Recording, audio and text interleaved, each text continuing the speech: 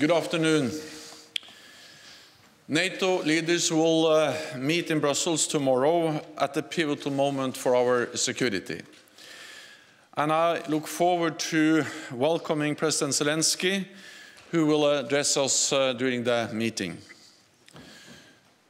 President Putin's brutal invasion of Ukraine is causing death and destruction every day.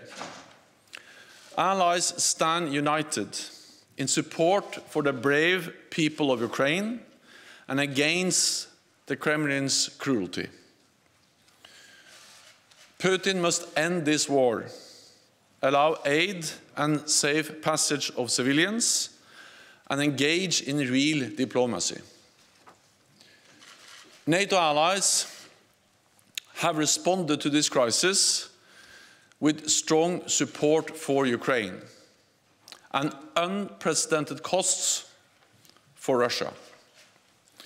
NATO has acted with speed and unity to protect and defend all allies. There are now hundreds of thousands of allied troops at heightened readiness across the alliance.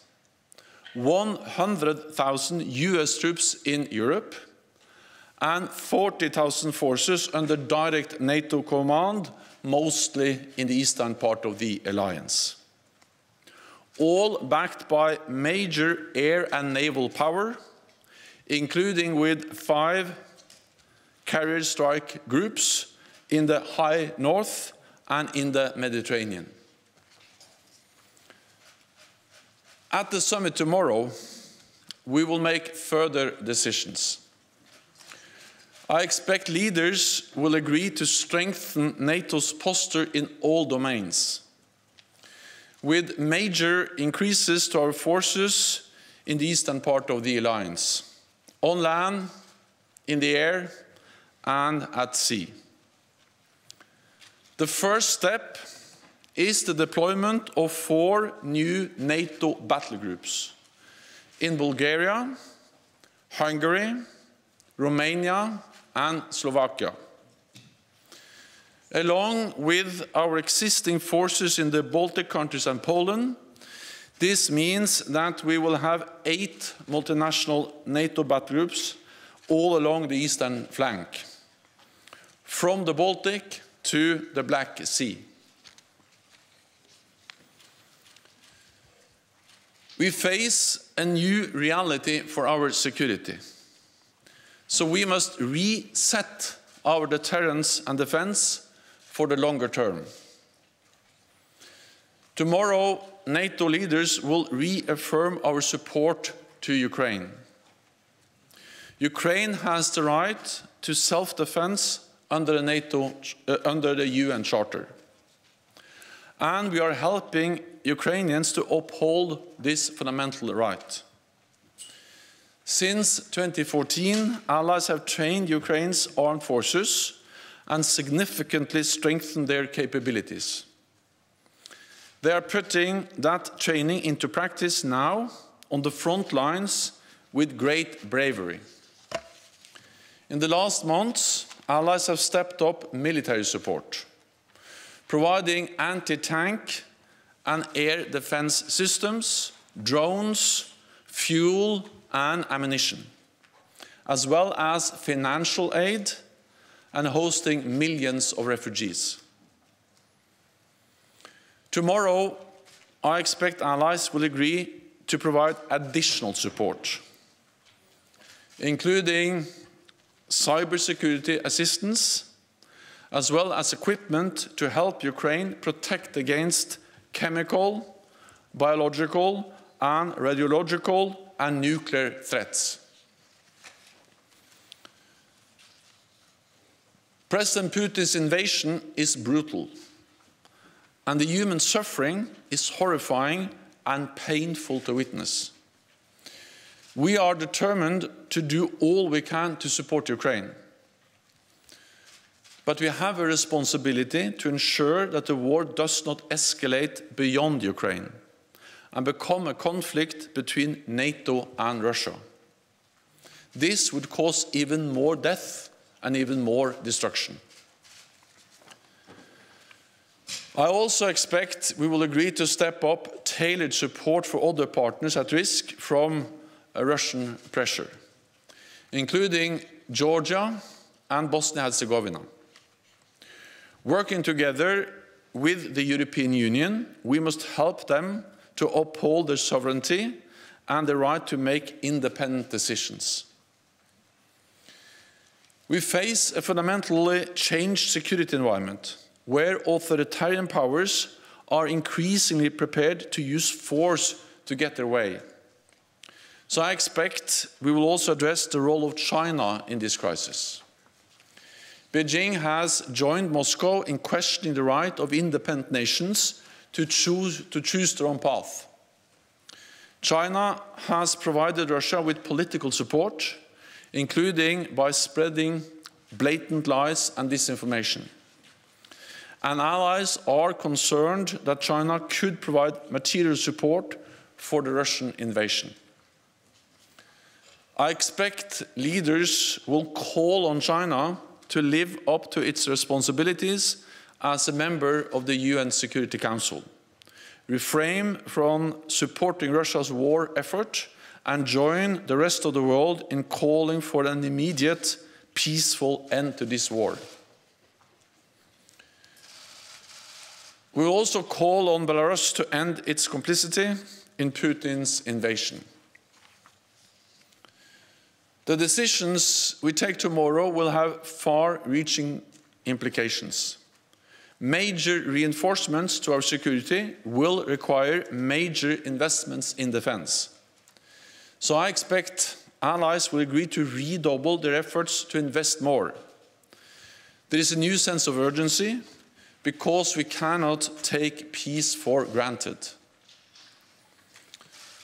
From the start of this crisis, Europe and North America have stood together, united in NATO, and we remain united, opposing Russia's aggression, supporting Ukraine, and protecting all allies. And with that, I'm ready to take your questions. Okay, we'll start with CNN, lady over there. Thank you. Natasha Bertram with CNN. Mr. Secretary General, Estonia has been calling for NATO to build up a permanent force in the region that is capable of stopping a Russian offensive, but the NATO-Russia Founding Act technically does not allow the alliance to establish permanent military basing in so-called new member states. And so I'm wondering if you believe that it's time to repeal the NATO-Russia Founding Act, given its invasion of Ukraine. And I'm also wondering, Estonia's defense chief had also said that NATO should get involved directly if Russia uses weapons of mass destruction, like chemical weapons. And I'm wondering if these kinds of red lines and how NATO would react if they were crossed are going to be discussed. First of all, we have to remember that we, over the last weeks, have deployed a substantial number of combat-ready troops to the eastern part of the alliance. Unprecedented NATO presence in the Baltic region, including in Estonia. And I've been in Estonia myself, and I've seen the NATO troops there. We have actually doubled the size of the NATO battle group, and we have doubled the number of battle groups in the eastern part of the alliance. So not only doubled the size, but also doubled the number of battle groups. Close to 40,000 troops under direct NATO command, and then on top of that, increased presence by the United States and others on, within the bilateral arrangements. So in totality, this is a significant reinforcement of our presence in the east, including in Estonia, with air, sea and land forces. And we are ready and we are there to protect and defend allies. We are ready to respond massively to any potential threat attack against any NATO allied country. This has already happened. So this reinforcement has already taken place. And we will then also tomorrow make decisions and declare that we have deployed 4 more battle groups to Slovakia, Hungary, Bulgaria, and Romania. Then there is a need to also address the more long-term consequences. So in addition to what we have already done, I expect also Allied leaders tomorrow to agree a tasking to our military commanders to look into the more longer-term consequences for our deterrence and defense. There is a need to reset our deterrence and defense, and I expect that to be a substantial increase of our presence for the long term, and we will do what is necessary to ensure that we protect and defend all allies and ensure that NATO provides credible deterrence and defense to all countries, including Estonia. Russia has walked away from the NATO-Russia Founding Act. They have violated it again and again. They violated it clearly back in 2014 when they illegally annexed Crimea and started to destabilize eastern Ukraine. And they have violated it when they moved into Georgia in 2008. And of course, the invasion of Ukraine now is a blatant violation of the NATO-Russia Founding Act. On chemical weapons, first of all, any use of chemical weapons would totally change the nature of the conflict. And it will be a blatant violation of international law and will have far-reaching consequences. And I think that's the most important message to convey, that any use of chemical weapons is absolutely unacceptable and will have far-reaching consequences. We'll go to NBC, lady in red in the middle. Yeah. Andrea Mitchell, NBC News. Secretary General, President Biden, in leaving Washington, just said that he believes that the use of chemical weapons by Russia in Ukraine is a real threat. You have just said that we cannot take peace for granted, and there is no sign, certainly, that Vladimir Putin is taking diplomacy seriously. And here you have President Zelensky, who will plead again with NATO for admission to NATO. If chemical weapons are used in Ukraine, how would it be morally acceptable for NATO to ignore President Zelensky's plea for NATO admission? For NATO? For NATO admission. To ignore his plea to be admitted to NATO. Thank you, sir.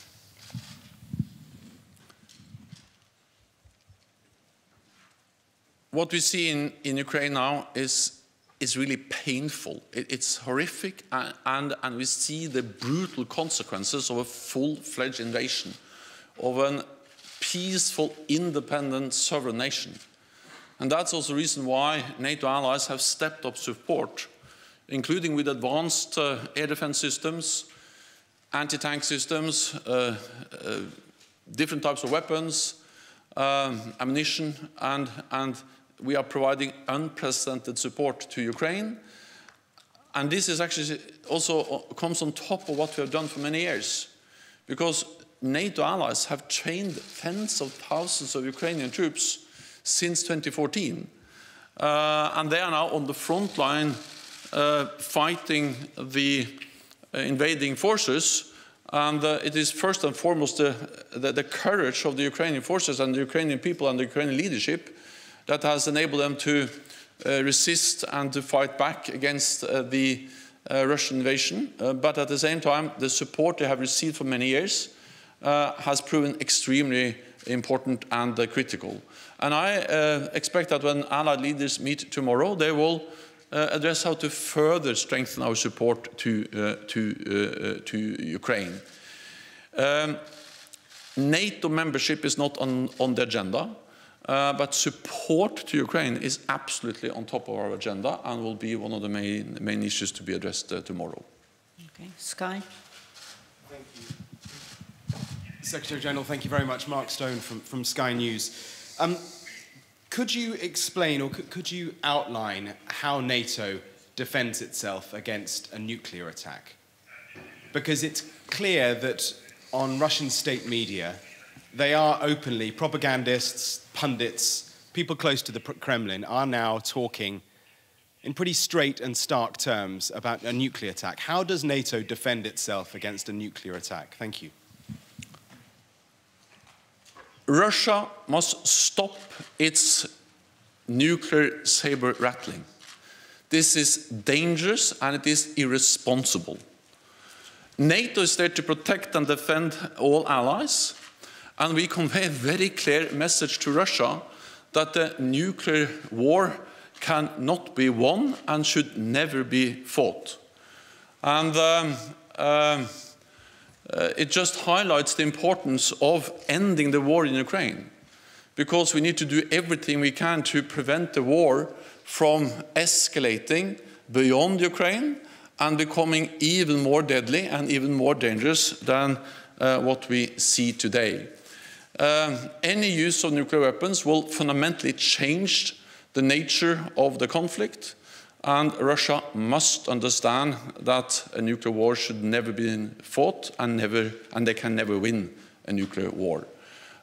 This is actually something that Russia has agreed to again and again, and the continued nuclear saber rattling from Russia, the nuclear rhetoric, is actually contradicting what they have stated in the UN and in other formats, agreeing that we should do whatever we can to prevent a nuclear conflict. Okay. Al Jazeera.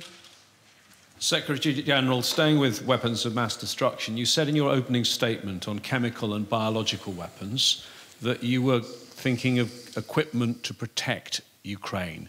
Can you give us more details of what you're going to be proposing to the leaders tomorrow? So we have provided different types of support, also when it comes to different measures to protect against chemical weapons. And I expect the allies to look into how they can step up and provide more equipment to protect and defend against chemical weapons. I don't think it's useful if I go into all the details, partly because allies will discuss this tomorrow, but also partly because I think that when it comes to the details about exactly what kind of support we provide, it's actually not always the best thing to be too detailed about that. We provide support, we are stepping up our support, and we are concerned about the possibility of use of chemical weapons or biological weapons. We've also seen not only the nuclear rhetoric from the Russian side, but also these false claims that Ukraine, supported by NATO allies, are producing and preparing for the use of chemical weapons. This is an absolute false accusation, but it may be a way for them to, in a way, try to create a pretext for their use of chemical weapons. Russia has used chemical agents before against their own opposition and also on NATO allied territory in Salisbury. And Russia was, of course, part of the use of chemical weapons in Syria. They facilitated and supported the Assad regime, which has actually used chemical weapons several times. So we are concerned, and that's also the reason why we are ready and will address tomorrow ways to provide support to Ukraine to protect themselves against the use of chemical weapons. And let me add that, of course, this is extremely serious for the people of Ukraine. But any use of chemical weapons or biological weapons may also have direct consequences for NATO allied countries, people living there. The contamination, the spread of chemical or biological agents used in Ukraine may have direct consequences also for the population living in NATO allied countries in Europe. So it just underscores the seriousness of our concerns. Okay, we'll go to Interfax Ukraine. The lady in red with glasses in the middle. Thank you. Thank you so much. Irina Sommer, news agency Interfax Ukraine. Secretary General, according to NATO and US officials, Belarus is ready to send their troops into the war against Ukraine. What it will change for Ukrainians and what it will change for NATO? And my second question is about coalition. Mass media already reported that Poland leadership are ready to put tomorrow for discussion a proposal to send a peacekeeping mission to Ukraine. They mentioned NATO peacekeeping mission to Ukraine. But how about coalition? Coming back to 2003, a coalition were created from 3 NATO allies and 1 non-NATO country in Iraq. Do you think it will be a good solution to create a coalition of countries who wants to fight for Ukraine without NATO involvement? Thank you. So first of Belarus. Belarus has been complicit to this invasion from the start, actually before the start, because Belarus allowed its territory to be used as a ground for mobilizing, massing troops that invaded Ukraine. And Belarus continues to enable the invasion by providing the territory, airfields, military infrastructure, bases, but also by allowing Russia to use Belarusian airspace to launch attacks every night, every day against Ukrainian cities, against Ukrainian civilians, against the Ukrainian nation. So Belarus is already heavily involved in the way that it has been complicit and has supported the Russian invasion. And of course we call on Belarus to stop doing exactly that and not be used by Russia to conduct this brutal war against a neighbor, Ukraine. When it comes to forces, so NATO is not part of the conflict. We provide support to Ukraine, but we're not part of the conflict. We help Ukraine with upholding their right for self-defense, which is enshrined in the UN Charter. But NATO will not send troops into Ukraine. We have to understand that it is extremely important to provide support to Ukraine, and we are stepping up.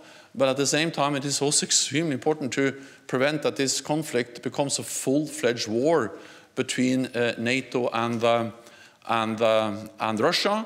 And therefore, it has been a very clear message from NATO allies that we will not send troops to Ukraine. We have a Polish radio, lady at the back. Oops. Thank you very much, Anna. Beata Pomecka, Polskie Radio, Polish public broadcaster. Secretary General, if I may ask again about enhancing the forward presence on the eastern flank, is it a time to consider or to decide to enlarge the battalions that are in Baltic states and Poland into the brigade groups, and also follow up to the question concerning nuclear threats repeated again and again by Russia? Is there a possibility for the leaders to prepare a kind of a plan just in case? Thank you very much. First, on the nuclear threat, NATO has plans in place to protect all allies against any threat. But our main message is that Russia should stop this dangerous, irresponsible nuclear rhetoric. But let there be no doubt about our readiness to protect and defend allies against any threat, any attack. And of course, we have plans in place to do exactly that. On the size, well, first of all, so before this invasion, we had 4 battle groups, battalion-sized. Now we have doubled the size of those battle groups in Poland, in Lithuania, in Estonia, and in Latvia. And then we have doubled the number of battle groups with the new battle groups in Slovakia, Hungary, Bulgaria, and Romania, which the leaders will then announce tomorrow. And there are more. In Poland, there are also additional troops from the US. I recently visited the Vask Air Base. I met with US and other pilots.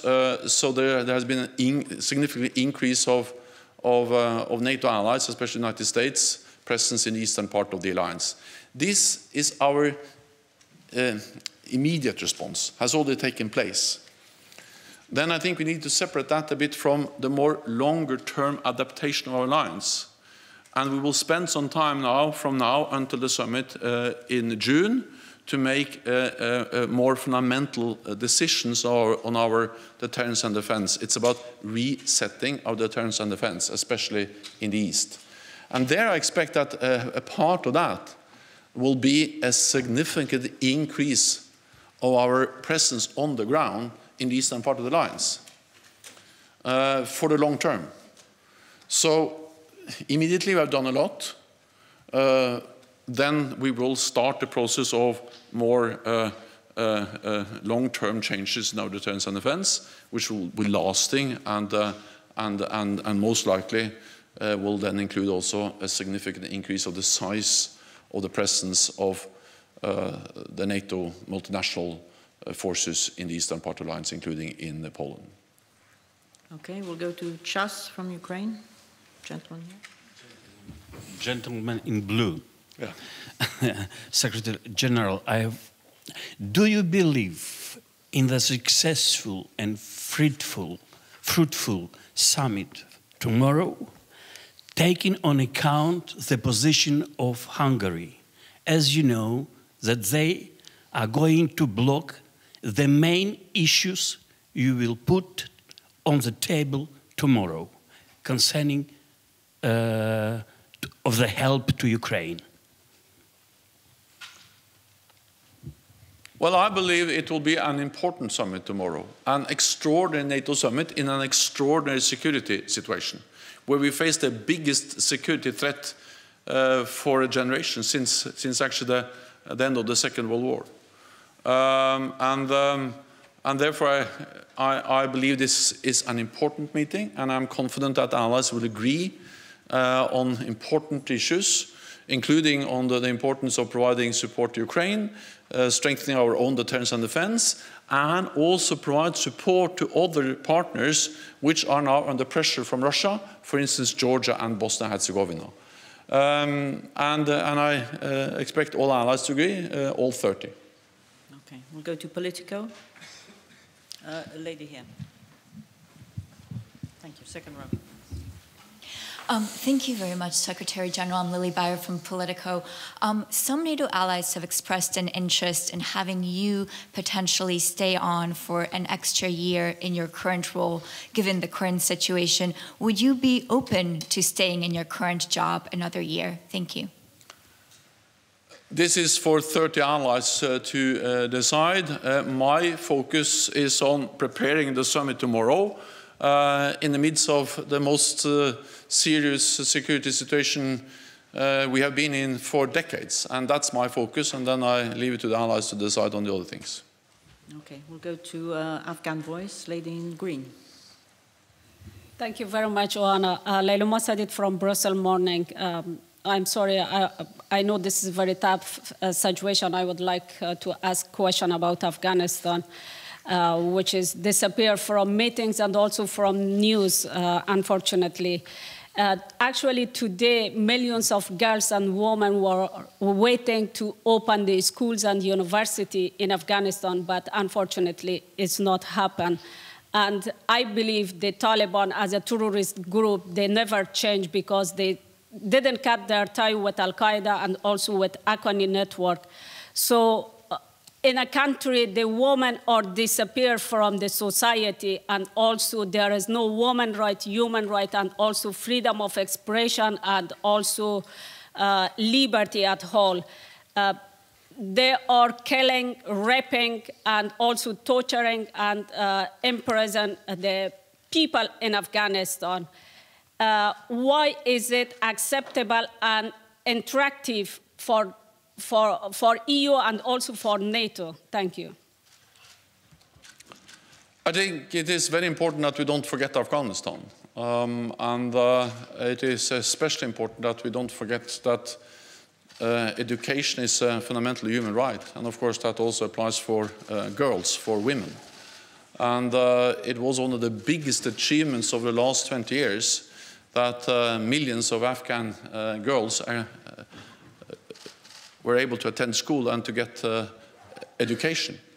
And any attempt to deny girls in Afghanistan education will be a violation of what Taliban has promised.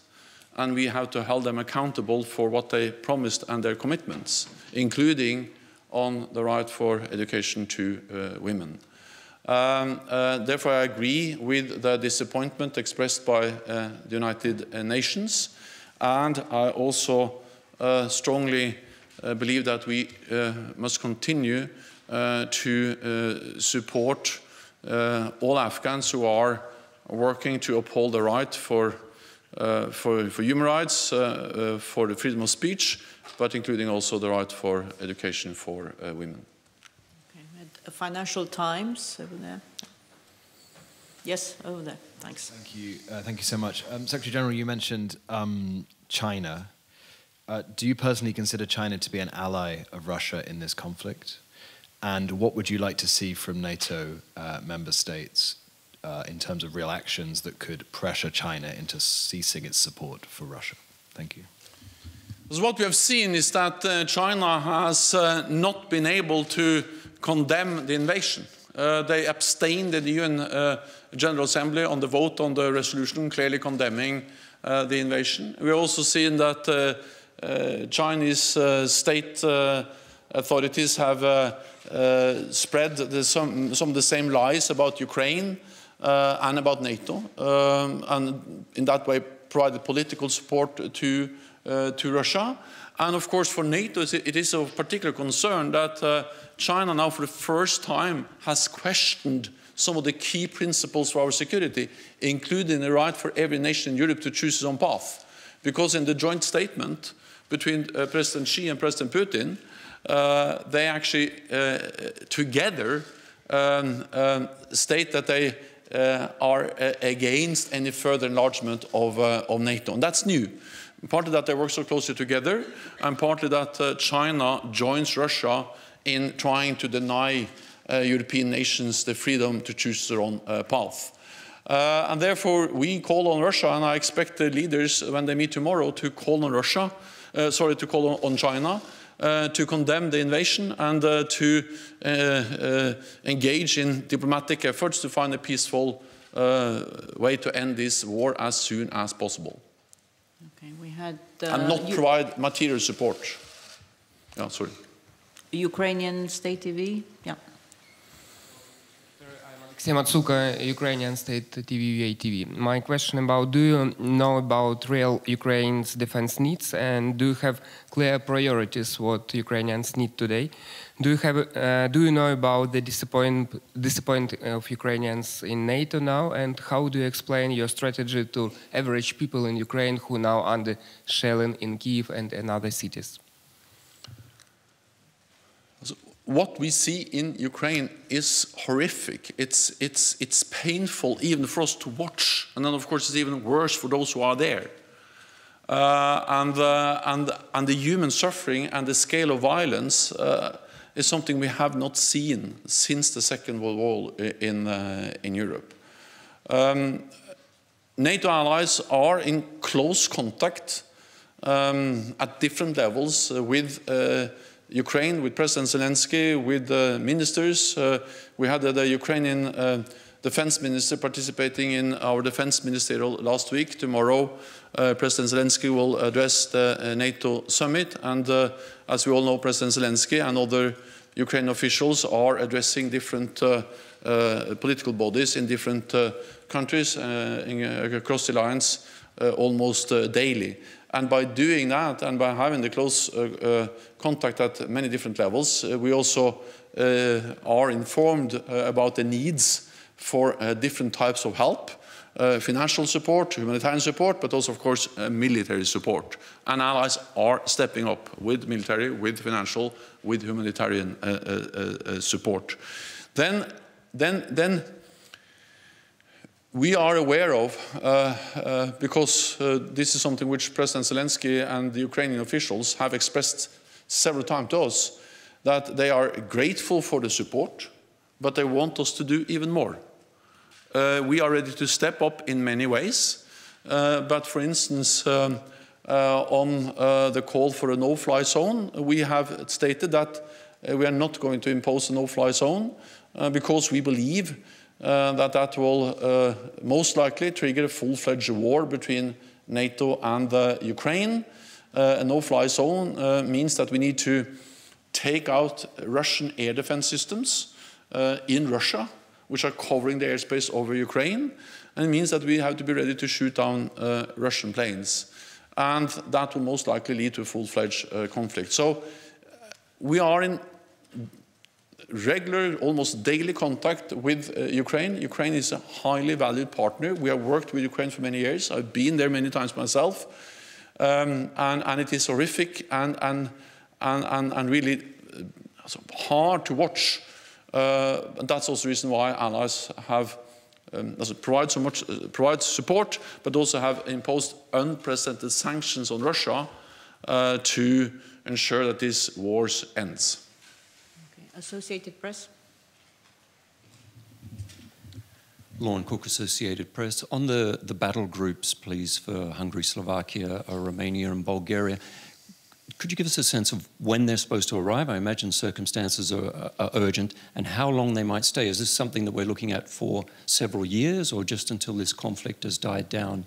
And then within that, there was a question, I think Hungary didn't necessarily want other troops there. How's that going to work? Thank you.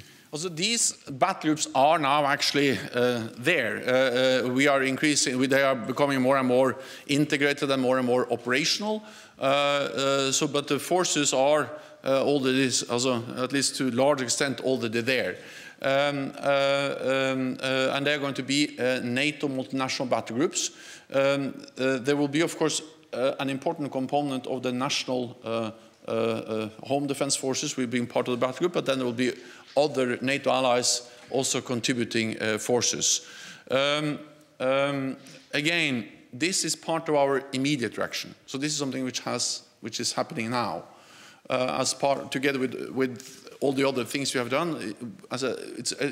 It's hundreds of thousands of NATO troops on heightened alert, roughly 100,000 US troops in Europe now, many of them in the eastern part of the alliance. And that is significantly more than before the crisis. And then around 40,000 troops on the direct NATO command. And all of this is the immediate response to the Russian invasion of Ukraine. We will have that in place as long as necessary. But in parallel with that, we have started the process to reset for the long term our deterrence and defense. Because it is already today possible to say that this invasion, this brutal war in Ukraine, would have long-term consequences for our security. It's a new normal for our security, and NATO has to respond to that new reality.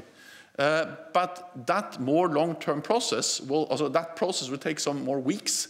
But we can do that because we already have implemented a significant reinforcement of our presence in the east, and in parallel that we are addressing more long-term changes, including, most likely, significant increased presence in the air, on land, at sea, in the eastern part of the alliance.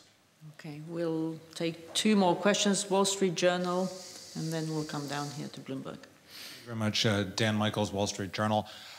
When you look at how successfully the Ukrainian troops have they been able to hold back the Russians in many places, much to the surprise of the Russians, apparently, partly thanks to training from NATO and NATO member states. Do you wish that over recent years NATO and its members had been able actually to do more? Do you feel that if more had been done, that the situation could be different? Thank you.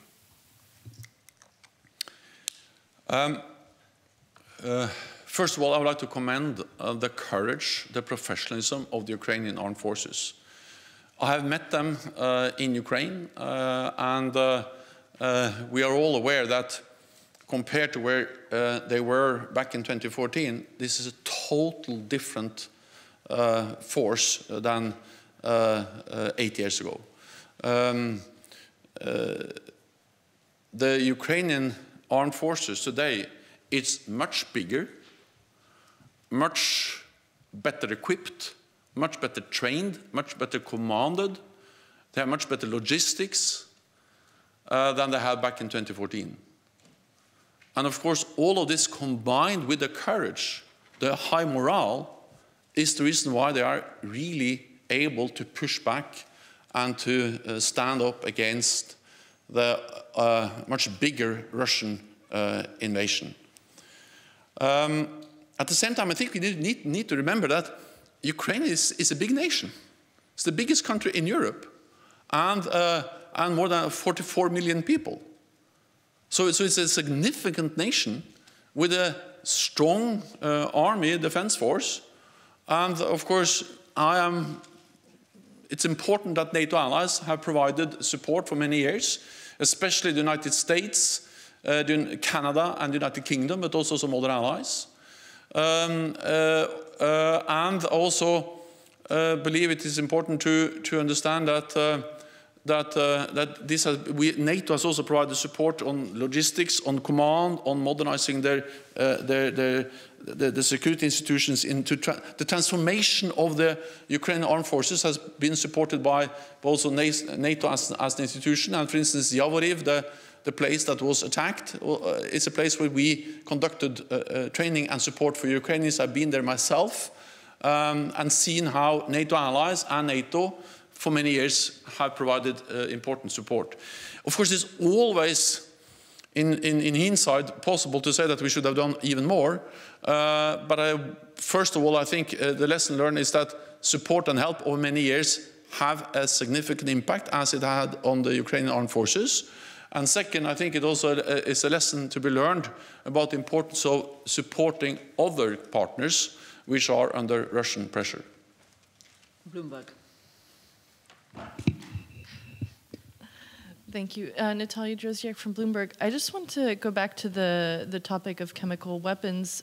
You mentioned last week that there was a risk that Russia could try to do this under the cover of a false flag event.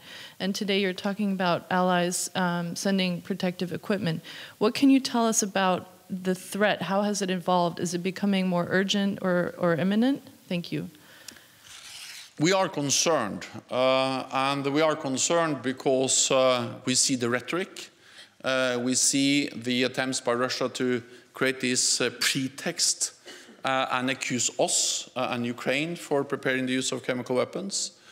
And we are concerned also because we know that Russia has used chemical agents before, and they have supported Assad and facilitated the use of chemical weapons in Syria. At the same time, we also open about our concerns to decrease the likelihood for any use of chemical weapons, because that will fundamentally change the nature of the conflict. It will be a blatant violation of international law, and it will have severe consequences in a way that it is important to convey to Russia so they don't use any chemical weapons in Ukraine, both because that can, of course, any use of chemical weapons will have devastating consequences for Ukraine, but it could also have severe consequences for neighboring countries, because any contamination or spread of chemical agents or biological agents will also potentially affect neighbors. Thank you very much. This concludes this press conference. We'll see you tomorrow. Thank you. Thank you so much.